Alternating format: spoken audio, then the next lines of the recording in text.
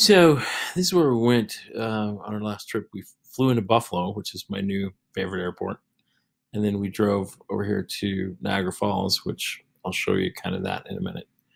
Um, Stayed there for a couple of days, and then we drove across this area over here to the edge of Lake Huron to a little town called Goderich, which is right up here, which I'll show you also.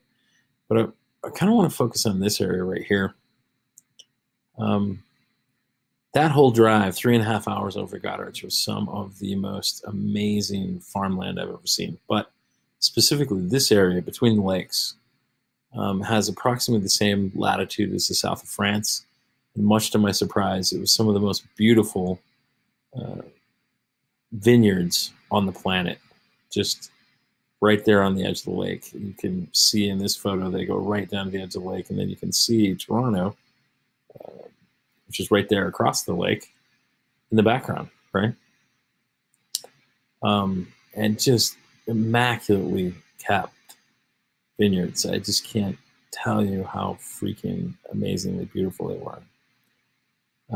The reason that matters is on the return trip, when we flew out of Buffalo, and you're sort of getting this 10,000 foot view, and you can see how the lakes all sort of run together, and you can look down off in the horizon and sort of see things.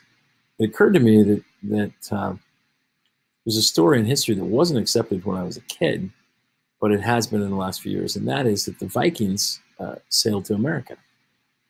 And because of our view of the world, we always draw the maps and we look at them coming across the Atlantic Ocean. But really, if you're a Viking, in this case, Leif Erickson, and you're going to sail out of Scandinavia, um, it's a trip of almost 4,000 miles. In fact, a little over 4,000 miles to get to that spot I'm talking about. But interestingly enough, there's just over 1,500 miles of open ocean, and the longest stretch is right here. And so, depending on where you leave, it's just under 700 miles or just over 700. And then you can sail right around the edge of Iceland. You get a little shot of 230 miles over Greenland. You go all the way down the coast of Greenland. And then here's another shot, but it's only 640 miles. And then you're right here along the coast in this, the bay. You sail up the St. Lawrence River. And you come right into Lake Ontario, which gets me to the point. Leif Erickson said, he didn't say I sailed to America. He says I sailed to Vineland, literally the place where they grow grapes and wines, which is exactly what he did. It has sailed his boat right there.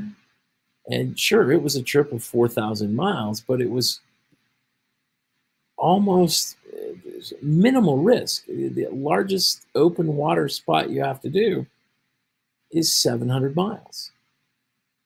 And it was just really cool to see that and realize this is completely doable. What a great trip.